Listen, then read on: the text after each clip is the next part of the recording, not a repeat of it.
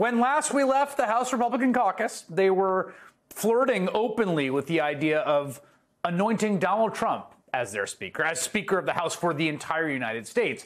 This is the man, of course, who sicked a mob on that same Capitol building in an attempt to violently topple the duly elected government. A man who has since been indicted on 91 criminal counts, including for those events, across 4 jurisdictions.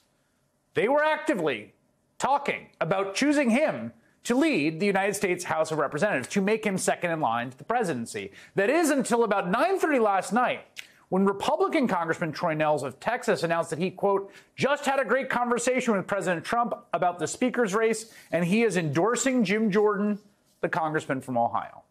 The ex-president himself followed it up with a middle-of-the-night post confirming he does indeed think that Jordan will be a great Speaker of the House and has his complete and total endorsement. God, that's a long post. Now, to a very small degree, tiny sliver, I'll take what I can get these days. This is something of a relief, honestly, because I think Donald Trump as Speaker of the House would be an awful and dangerous situation. But the potential speakership of Jim Jordan, far-right member of the House Freedom Caucus, a loyal Trump ally, solves absolutely nothing. And in fact, it represents everything that is wrong with the Republican Party. I mean, Jim Jordan is the member of Congress who was arguably most involved in Donald Trump's coup. Earlier this week, January 6th committee Vice Chairwoman Liz Cheney laid this out for us again in a speech. Jim Jordan knew more about what Donald Trump had planned for January 6th than any other member of the House of Representatives. Jim Jordan was involved, was part of the conspiracy in which Donald Trump was engaged as he attempted to overturn the election. And if the Republicans decide that Jim Jordan should be the Speaker of the House, there will, and by the way, I don't think that's going to happen. I think he'll lose. But if they were to decide that, there would no longer be any possible way to argue that a group of elected Republicans could be counted on to defend the Constitution. Remember, Liz Cheney and the January 6th committee subpoenaed Jim Jordan. They wanted to know more about what he did know, what he did in the run-up to January 6th, and he just flat out ignored it. So we never got the truth from a man who they believe to be a key witness in the investigation, as Vice Chair Cheney said at the time. I think that Congressman Jordan may well be a material witness. He's somebody who was involved in a number of meetings in the lead up to what happened on January 6th, involved in planning for January 6th, certainly for the objections that day, as he said publicly. So he may well be a material witness. Jim Jordan is also one of the Republican lawmakers who returned to the House chamber after they were all escorted out, right, into safe spaces, literally. And after the violent sacking of the Capitol, when they came back in, who then voted in favor of Donald Trump's coup.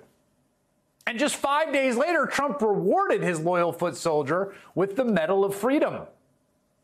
So Jim Jordan is one of the most MAGA-devoted members of the caucus, the same group of people that produced the very situation we are in now, with a destructive, ungovernable Republican majority in the House. In the words of former Speaker John Boehner, he is a political terrorist. You call some of these members political terrorists. Oh, yeah, Jim Jordan especially, my colleague from Ohio.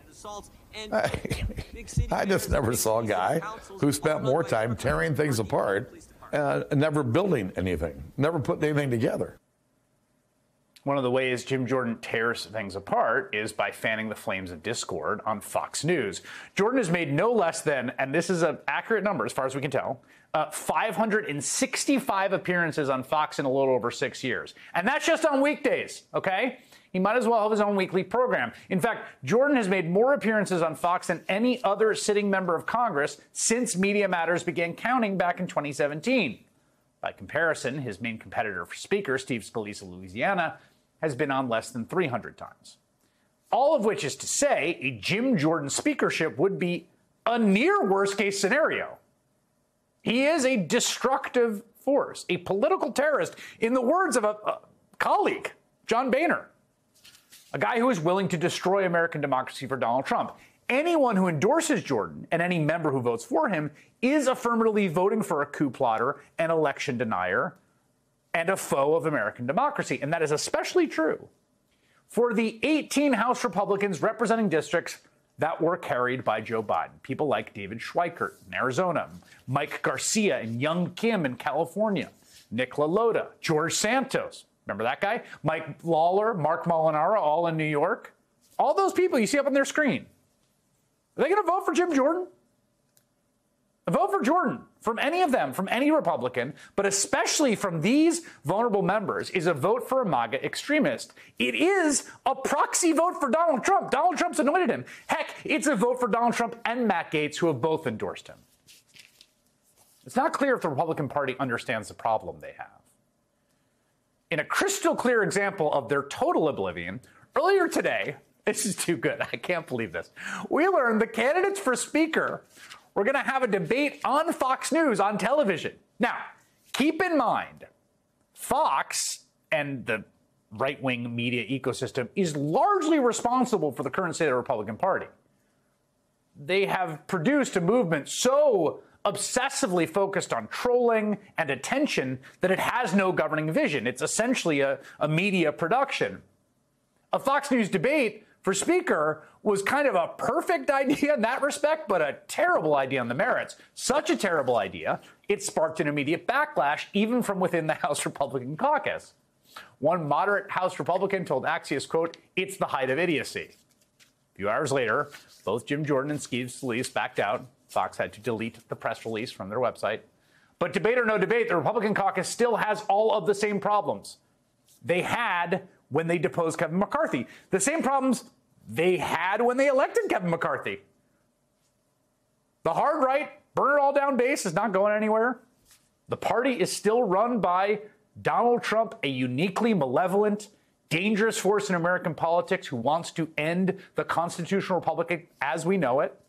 None of that has been solved. None of it will be solved by Speaker Jordan or Speaker Scalise if either of them can get enough votes to win the gavel.